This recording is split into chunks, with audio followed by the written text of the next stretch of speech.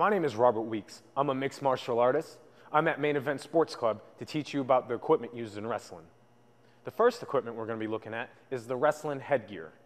The headgear for wrestling is mainly to protect you in your ears.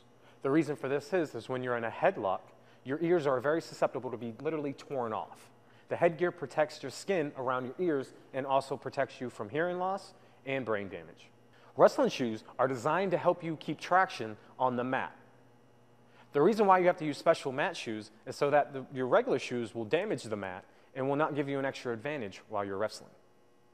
The last piece of equipment we're going to be looking at is the wrestling singlet.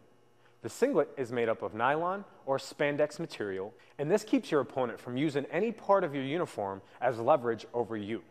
This makes him have to grab onto you and not your clothing in order to gain advantage over you. And that is the equipment used in wrestling. See you guys next time.